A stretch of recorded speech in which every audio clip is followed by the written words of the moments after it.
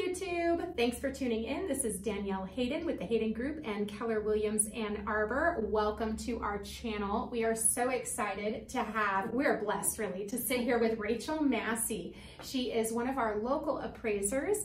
Her business name is Massey and Associates Valuation Services. Did I get that right? You sure did. Yay! Winner, winner, chicken dinner. Okay, so we are here with Rachel today. We're going to talk to you about a few things. We're going to talk about the basics of appraisal. We're going to talk about it from the viewpoint of what you need to know as an agent, for new agents that are watching, what you need to know as a consumer, whether you're buying or selling, and a few of the main tenets to just keep in mind when you're forming this idea of what is the appraisal. We're also going to talk about where Rachel does appraisals here in the local area and how you can get a hold of her as well. So stay tuned. And you know what? If you like more information jam-packed like this into your little videos, subscribe and please toggle that little bell so you get instant notification when the Hayden Group uploads yet another informational video just for you.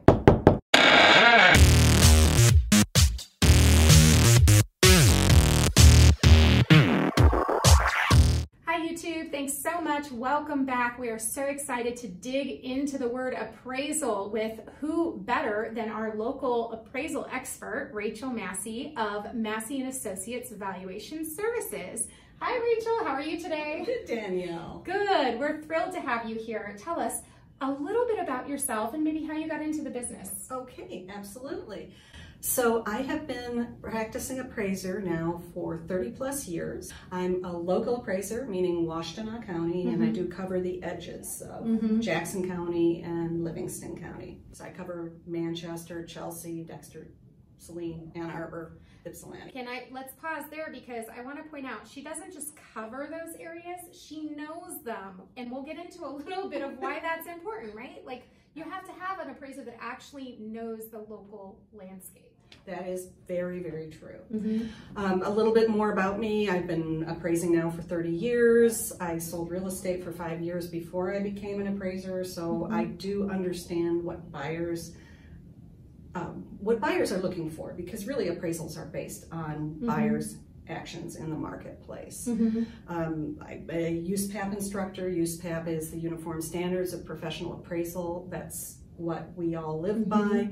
And I'm a designated appraiser with both the Appraisal Institute as well as the American Society of Appraisers. Awesome. So for those of you who don't know Rachel, her reputation precedes her. Everyone in the industry really knows Rachel, and she's come to speak to us in our market center and for our board multiple times, and she's just a wealth of information. So we're going to dig right into it. So tell us, if you could define, let's say for the average consumer, what an appraisal is, what would you tell them? Well, I would tell them I would like to go to the definition of what an appraisal is. And this is actually really important. This is right from the definition in USPAP. And that is, an appraisal is the act or process of developing an opinion of value. It is an opinion of value. And an appraisal is numerically expressed as a specific number, as a range of numbers, or as a relationship, meaning it's not more than, it's not less than, to a previous opinion of value. So it's a benchmark, and it always has to be numerically expressed, even if it's a range. So that's what an appraisal is. Okay, so it could come back as a number and it could come back as a range depending on what kind of appraisal is being done. Absolutely. Correct? So if you have somebody who's getting an appraisal because they want to buy a house and they're not comfortable with what they're paying, they could say, you know, I just want to know if it's in the range. Okay, so in this situation, we're talking about maybe a buyer who's not working with a financial institution. Correct. So if someone's buying cash and they want to order an appraisal, that would be a situation where the appraisal gets ordered directly between the consumer and the appraisal company. Absolutely. And then in other situations, it's actually the bank that orders the appraisal, right? For financing, the bank orders the appraisal. Okay, so if you are using financing and you have a loan officer, just be aware that that appraisal is actually ordered by the bank, and the communication happens between the bank and the appraiser, not the consumer and not the real estate agent. And really, it's there to protect the bank in that situation, right? Absolutely, and that goes to the 3 C's, which are the credit, capacity, and collateral. So on a mortgage loan, credit is obviously payment history from the borrower. Okay. And the capacity is whether they can actually pay back the loan. This is in simple terms. So like debt to income ratio, things like that. Right, and what their income is. And the collateral, which is my part of it, the appraiser's part of it, is where the lender orders that appraisal. And they are responsible for it. And that's not something that the buyer or the seller or the real estate agents are privy to. So even though the borrower is paying for the appraisal through the lending process, it's not their appraisal, the appraiser still has a duty of care, but the client is the lender. So does the appraiser have any duty of care towards the consumer that's buying the house in that situation? Or are they just a third party that's actually paying for the fee so the bank can order it? They are the third party paying the fee. That there is no communication with the appraiser. You have some communication, but you cannot tread into confidentiality. Confidentiality being things such as the assignment results. What did it appraise for? The appraiser can't tell the consumer that. Now the lender is going to give the appraisal to the borrower. Right, and they're gonna actually even provide the report to the borrower. So it's not like they're just gonna make up a number, they're gonna tell you. Right. Now, I have a question for you. Why is this so important, not just to the transaction, but to society? We've been through a lot of ups and downs in the last, 2 decades. We certainly have. The appraisal, when it is completed, based on the definition of an appraiser, and I'm going to stop and quote what the definition of an appraiser is, because this is really important. Okay. So that is one who's expected to perform valuation services competently and in a manner that is independent, impartial, and objective. Ooh, independent, impartial, and objective. Do you know what this means? Do you know what this means? Agents, do you know what this means? This means you are not to call and sway an appraiser. Thank you. That is not what you're supposed to do. No. And most of the time, if you try to, you will get a door in your face, because it is unethical and it is completely against what the object of the appraisal is, which is an objective viewpoint. Absolutely. So we are really the one party in a transaction that has nothing to gain from the loan closing. We have nothing to lose from the loan closing. We're objective. It doesn't matter. What we're looking for is support for our opinions.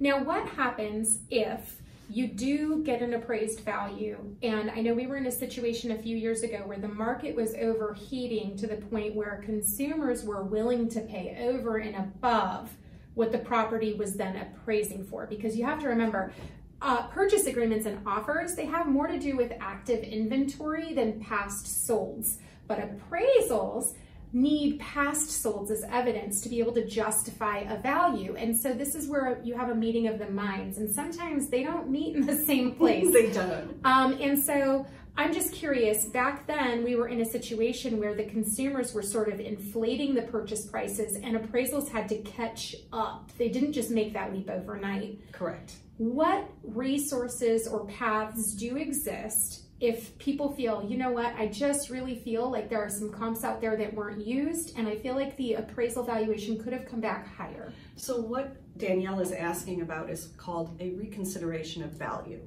Okay. And that is perfectly acceptable. It's allowed under interagency guidelines as a method to actually bring forward these comparables or something that you think that is missed. Now, I shouldn't say comparables. They're sales. It's the appraiser who decides whether they're comparable or not. Oh, okay. So, for instance, if I'm doing an appraisal on a subdivision house, sales on 10 acres 20 miles away, they may be sales, but they're not going to be comparable.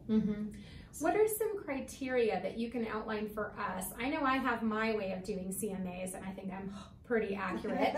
But in a CMA, it's a comparative market analysis. This is a tool that real estate professionals often use to help kind of predict what an appraised value will be for a property, because there's no interest for us in having our clients hang out at a price point that we know is not going to hold water in the appraisal. It's against my client's best interest in that case. Absolutely. So we do a CMA, or a comparative market analysis, and I have my method What would you suggest if there's a consumer out there or a real estate agent who's learning how to do a CMA?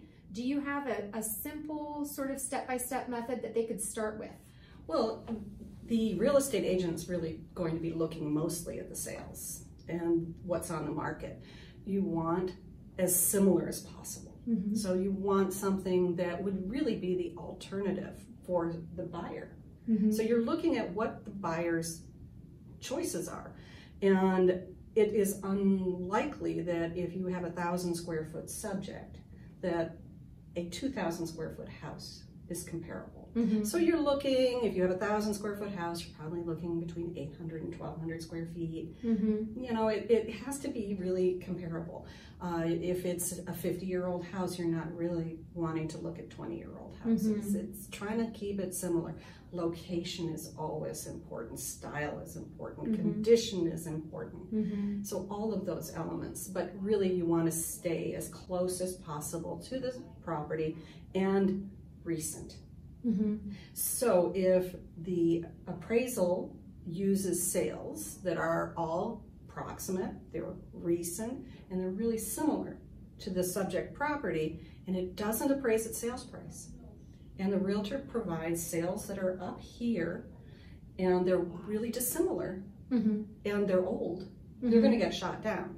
Well, and doesn't that often a reconsideration is going to cost additional money, right, on the part of the consumer, or no? No, it shouldn't. Okay, so well, that's good to know. No, it shouldn't cost anything. But what will happen on a reconsideration of value is that the consumer, through their real estate agent, most likely, will put together a few sales, and most lenders limit it to 3. Don't bring forward more than 3 sales mm-hmm. that you think are better than the ones that are in the appraisal report. You'll have to say why you think that they're better than the ones in the appraisal report. Mm-hmm. Then the reviewer at the mortgage lender will look at it and say, well, yes, I can see that these actually have some merit, mm-hmm. and that's when it goes on to the appraisal.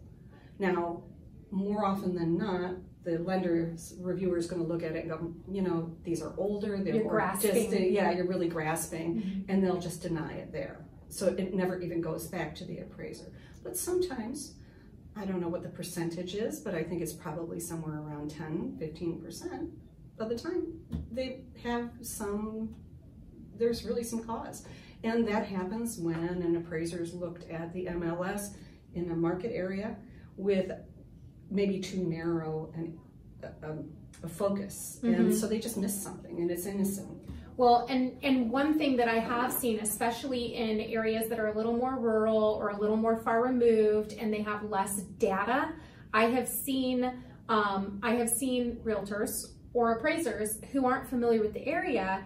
They will pick what they feel is the most similar, but they didn't realize that if they had gone back just 1 or 2 more months, right. they would have actually seen a comp.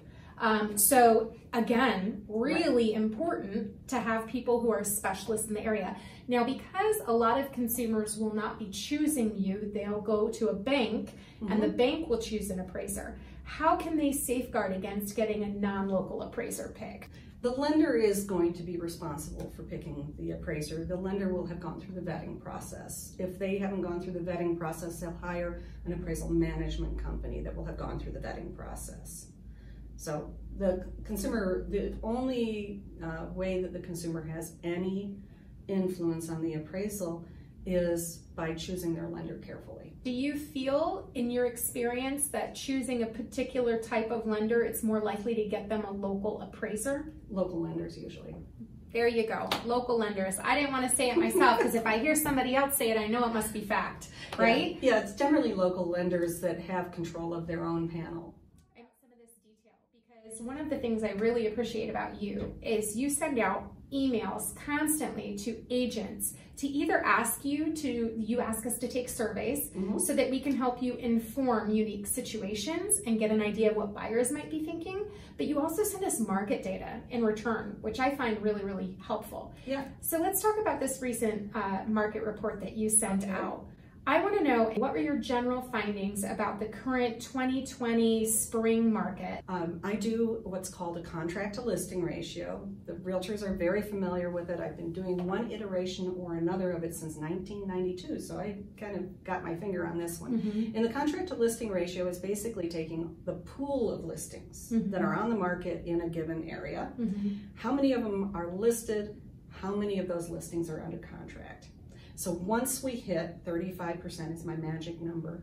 Once we hit 35% of those properties under contract, it means we've shifted into a seller's market. If we're less than 20% or below, we're in a buyer's market. And anywhere in between is kind of in between. Mm-hmm. It makes sense. Mm-hmm. You know, we do have balanced markets. It shifts all the time. Mm-hmm. Right now we have just an incredible inventory crisis. I would call it an inventory crisis. We have nothing on the market. Can I share something about that? Yes. I have got about 30 transactions in my pipeline for 2020, and half of them are buyers, the other half are sellers, but about half of those sellers are also looking to buy. So I've got about 75% of those 30 transactions sitting there waiting, and we have no homes to show them. Right. Not a single home that fits our criteria.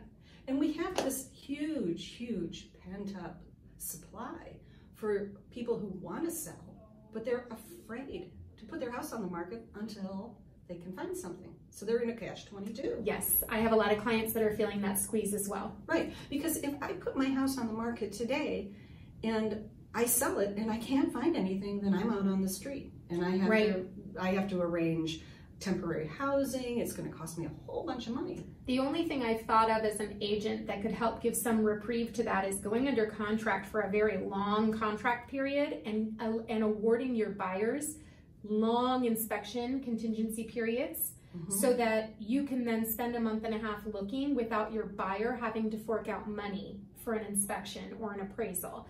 But it's still really dicey, because if something falls apart after that point, then you've got to start way back from square one. Absolutely. It's a little difficult right now. It is scary.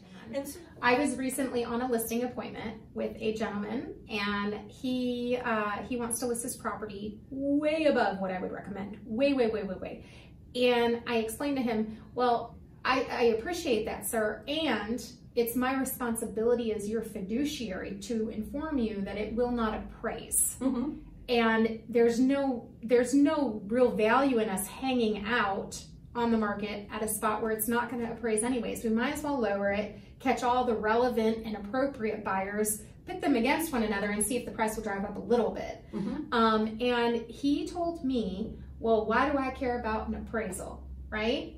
So let's talk about this idea of like going for the oddball fish who won't get an appraisal. I mean, have you ever heard this before? yes, sometimes you have the oddball fish who won't get an appraisal. You'll see that most likely on lakefront properties. Okay.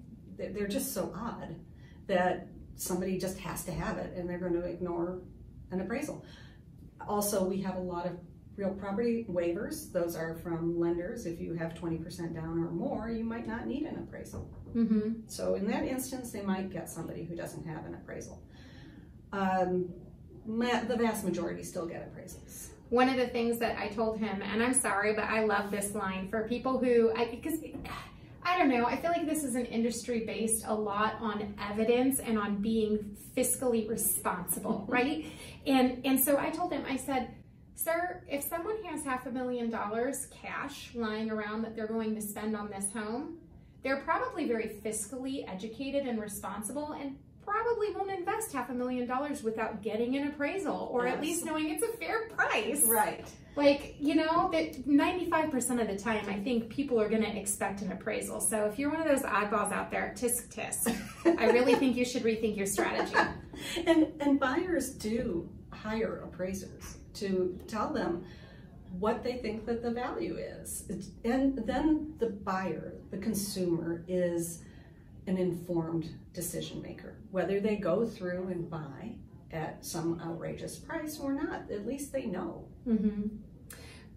One of the things I think maybe would be important for any of our new agents and our buyers out there to know, or even our sellers, the condition of the home can sometimes dictate whether or not it will get flagged in appraisal, right? Mm-hmm. So you've got the inspection, which is something the consumer opts into and the consumer pays for, and they have a professional come through and inspect the quality and condition of all the parts of the home. And then you have the appraisal, and some people call it the appraisal inspection. These are not the same thing. These are different.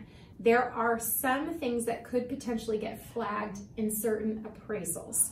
And so what are those? What loan programs do they pertain to? And how do we best set our people up for success? Okay, so the broader conventional financing, which is Fannie Mae and Freddie Mac, look for safety, soundness, and security. Mm-hmm. So that means that you can't have broken steps, that somebody's gonna trip and fall and break their neck. That's gonna be a repair that needs to be done.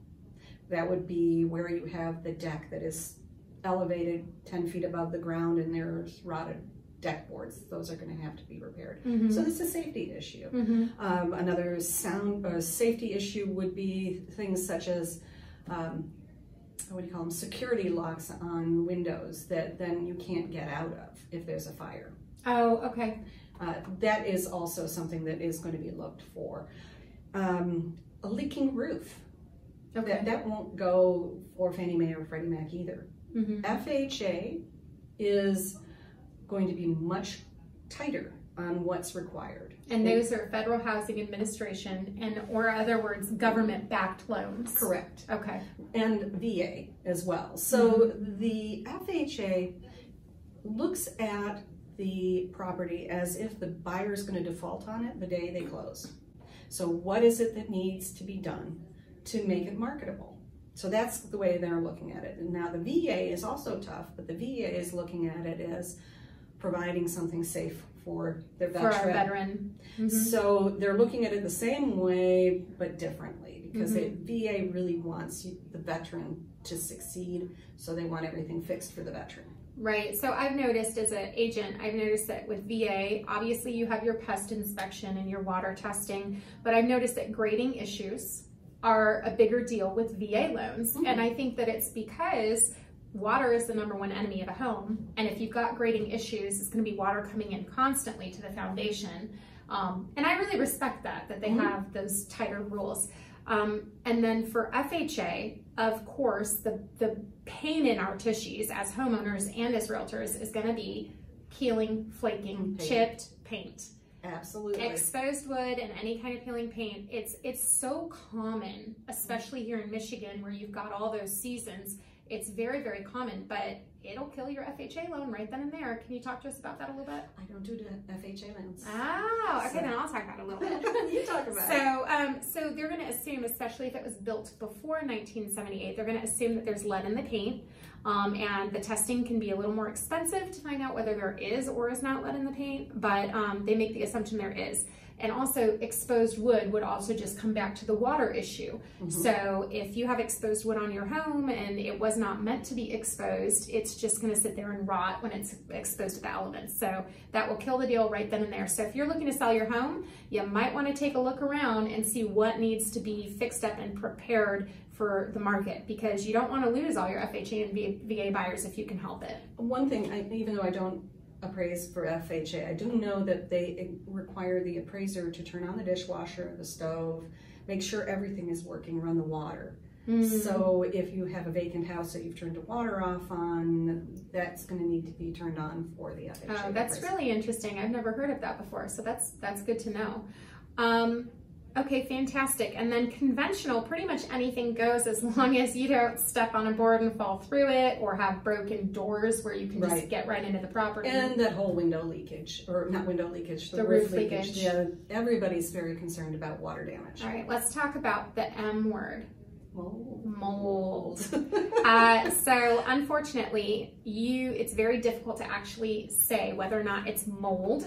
But if you have water damage that has gone untreated and there is now discoloration on either the wood, in the attic, on the walls, you would have to test for it, which can be expensive, and you'd have to remediate. So this is something that would either get paid through an escrow account if the parties can come into agreement on it and get paid after closing, or the seller has to have the funds to just get it done. Sometimes contractors, I notice, will go ahead and contractors will do the work and they get paid at closing. They'll sort of be able to put a lien on the house. Whether they do or not is their own business practice, but they can put a lien on the house and then get paid at closing.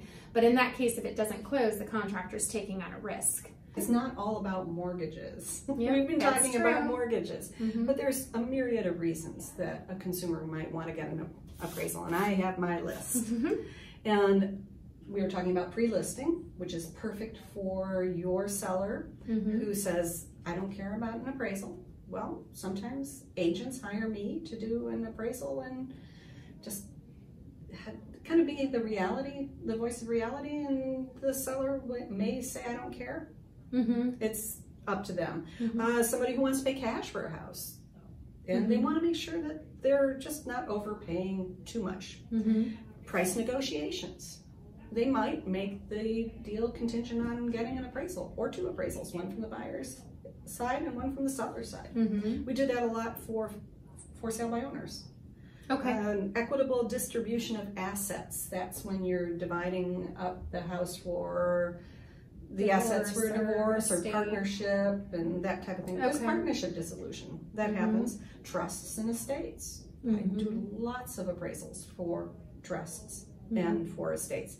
Bankruptcy filings, because sometimes they can keep the property, the home, in a bankruptcy. So they need to know what it is. Relocation buyout. So the relocation company will do the appraisal. But that's another one that's not in mortgage realm. Litigation for damages, such as that mold that you were talking about. What if you had mold? What would it affect? How would it affect the value of the property? So that's a diminution of value appraisal, and that's kind of complex. But appraisers can handle that. We can handle anything. We'll just charge you for it. Speaking of, I mean, what are some rates? Well, I start at $500, so, and I go up from there. So it's basically complexity. If it's a pretty straightforward house, it's a $500 fee. Okay. And lakefront properties pretty much all start at $750 and go up depending on what I've got. Because I've yet to see a non-complex lake property. Okay. So it just depends on what I'm dealing with. So I can charge by the hour, which tends to be more expensive. So if I'm working with an attorney and it's litigation, it will be a by the hour job. Gotcha. So, gotcha. Okay. We also do tax rebuttals. You get that tax bill and you're like, oh my God, it went up 30%. Well, you can hire an appraiser to do the work. Nice. But again, appraisers are neutral. And they're never going to take a direction of value, so they're just going to tell you what they think it is, and it might not be to your benefit. If it's not to your benefit, you just throw it out. Yeah, you just pretend it didn't happen. You don't need to share it. If somebody hires an appraiser to do the appraisal, if you hired me to do an appraisal, you don't have to share it with anybody. You can look at it, go, this is rubbish, and throw it out. Or you can say, hey, look at world, I got this appraisal. So I think it's important when people hire an appraiser, and this is when you're not doing it through a mortgage, but you can hire somebody, is to ask questions. Ask the appraiser, what's their experience? What's their experience in the area and with the type of property and the type of appraisal? So I do a lot of relocation work. It's very different than an appraisal for a mortgage, because a relocation appraisal is anticipated sales price as opposed to market value. Anticipated sales price is taking today and looking forward. What's it going to sell for within the next 120 days, as opposed to market value is looking back at what has sold. Now that's a game changer, because if you're in an upward trending market, that can make a huge difference in your price point. Exactly. So you might actually project that the market's going to go up 5% in the next 3 months. And then you're going to make what's called a forecasting adjustment to bring it up. Okay. All right. So not only the type of appraisal, but the appraiser's reputation. Ask people, what do you know about that appraiser? You can look on Google and you can see reviews on appraisers. Credentials, what their credentials are. And credentials are things like the certifications that they've got. And we all have basic certifications, but have you gone to the extent of getting designated? Because designations take a lot of time and energy. And that just shows that the appraiser really cares about their profession and has gone above and beyond. Right. Recommendations. I always tell people to ask their agents, ask attorneys, ask other appraisers. Give me some recommendations of, if you can't do it, who can? And you'll get a couple names that will come up over and again, and those are the people you hire. I think that's the key too. The names, you've got to cast a wide enough net to get multiple names. And when you hear the same name 2-3 times, that's it. Yeah, there are a lot of good appraisers out there. Mm-hmm. So, you know, the agents will know and the attorneys and other appraisers will know. Yeah. 3 A's. How do people get a hold of you if they would like to learn more about your services? Well, they can find me on the web. Okay. And they can find me at www.AnnArborAppraisals.com. Ooh, did you get that one early? Yes. Yeah, she hopped on that one. AnnArborAppraisals.com, or my phone number is 734-761-3065. And my email is rachmass@comcast.net. Well, thank you so much for coming today. welcome. I really Thank you. appreciated having time with you and getting to share that with everyone who's It was watching. a pleasure. I hope everybody found this interesting. So if you like content just like this, you want to become well informed about the buying and selling process and about appraisals and other of our vendor partners, please click the link below, like this video, subscribe, toggle the little bell so that you get instant notifications next time we do a video just like this. I'd also encourage you to go ahead and go below in the comment section and let us know if you have any questions or if you have comments, what you liked about the video, what you want to learn more about. All of that is important in helping us design the content that goes on this channel. Rachel, thank you so much. It's been a pleasure. We will talk to y'all soon. Thanks. Bye. Bye.